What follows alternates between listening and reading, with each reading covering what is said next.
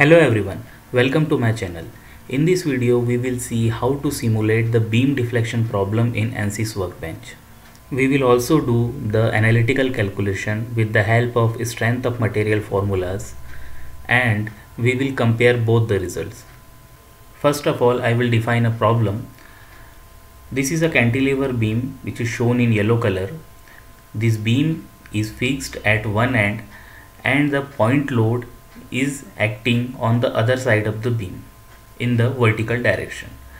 The length of this beam is L and the cross section is B by D. I took the force value as 300 Newton, which is applied in the other end of the beam in the vertical direction. The length of the beam, which is denoted by L, is taken as 150 mm.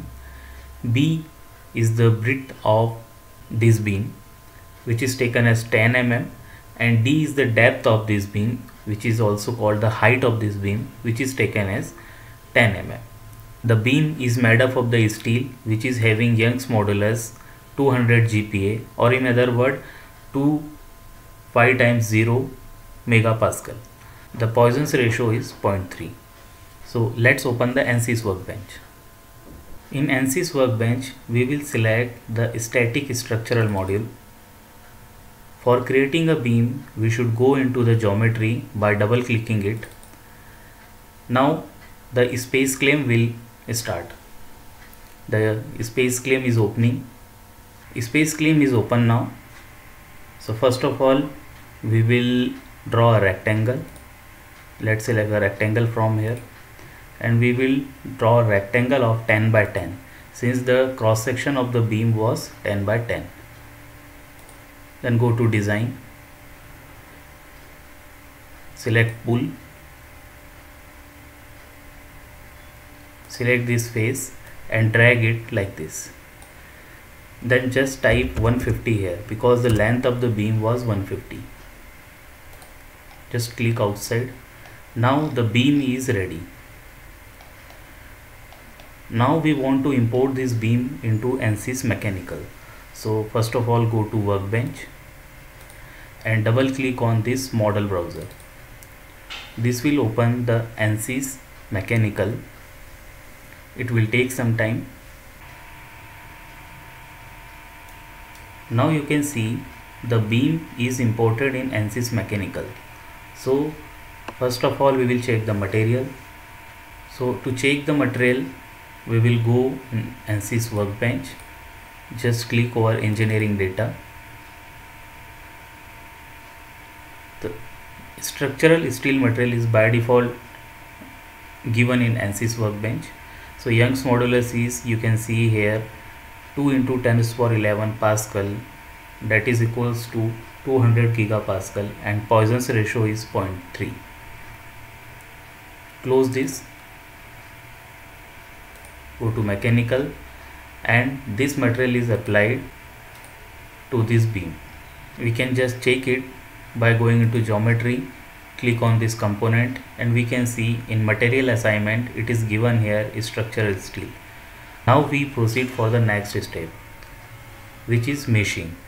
So first of all, we will click on mesh, right click, insert, sizing, and in sizing just select this body, and let's suppose the element size is 2 mm. Just type 2 here, go to mesh, right click and click on generate mesh. Now the meshing is started and meshing is completed. You can see the hex element are by default created here. So now meshing is completed, material is assigned. Now we will go to static structural. We will define the boundary condition here. So first of all, right click, go to insert and select fix support. Now we will fix one end of the beam. Let's suppose we will fix this face. So just click over this face and select apply. Now you can see the fixed support is given to this face. Now we will define the force. Again go to static structural, right click, go to insert and select force from here.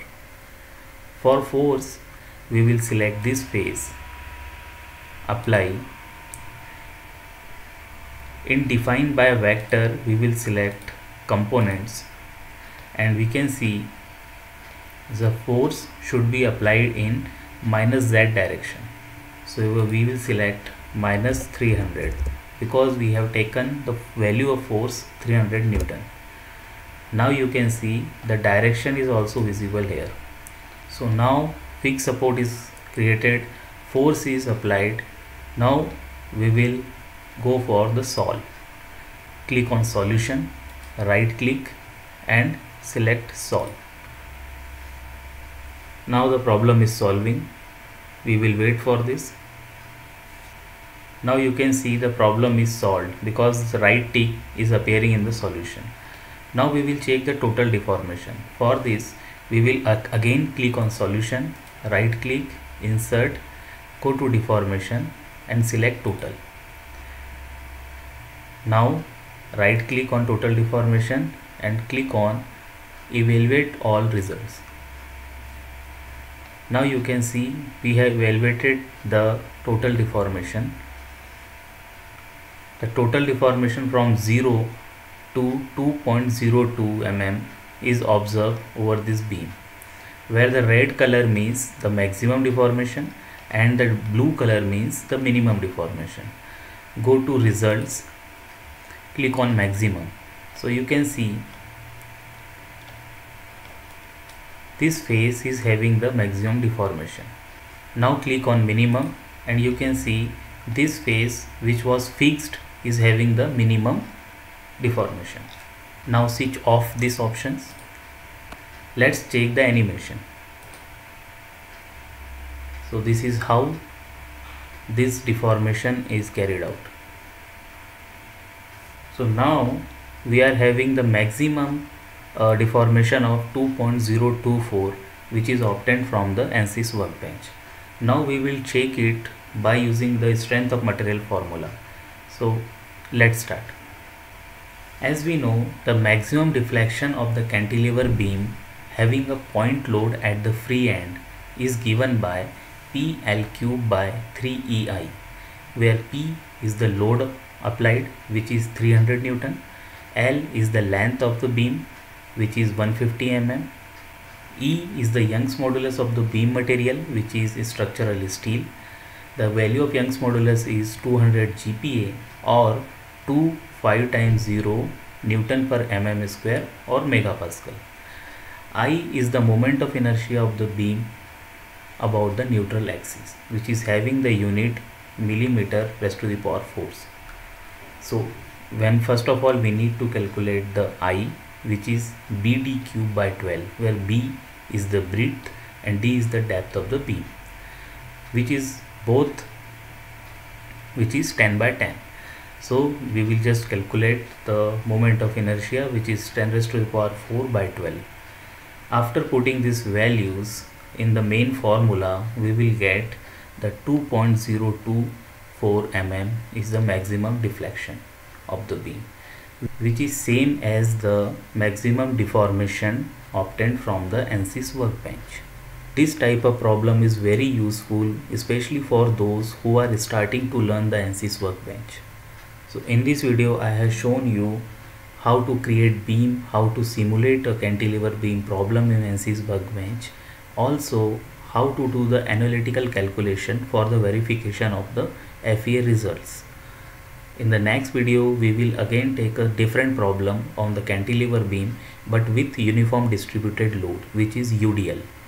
So just keep watching my channel, also subscribe and like my channel for more some important videos. Thanks for watching.